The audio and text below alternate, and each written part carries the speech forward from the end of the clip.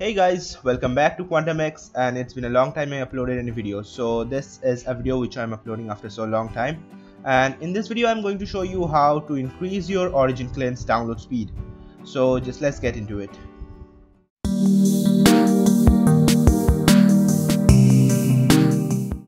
Okay, so let me open up Origin client. Now as you can see, I'm downloading Sims 4 Digital Deluxe Edition, and the speed which I'm getting is around 300 kilobytes per second. So it's really low as compared to the speed which I pay my ISP for. So to do away with this low speed, what you are going to do is just close Origin client, close Origin client totally, quit Origin. Now this needs Origin client to be closed, otherwise this method won't work. So go to this PC and go to the folder where you have installed Origin.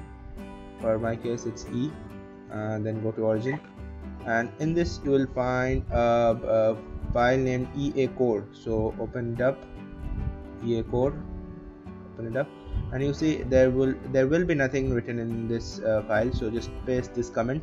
I will be putting this comment down in the description, so you can just copy it from the description and paste it in this EA core file. Then just so this is it, and then just go in and save the file, close this, and now I will be opening Origin to show you the download speed. Now okay, connecting to Origin.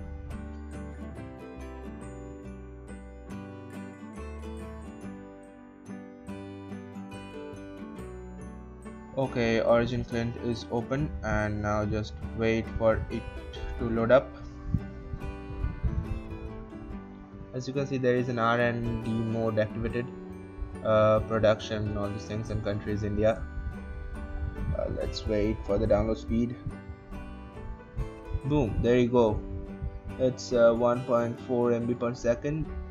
Wait, it's decreasing. Shouldn't decrease. Oh, wait.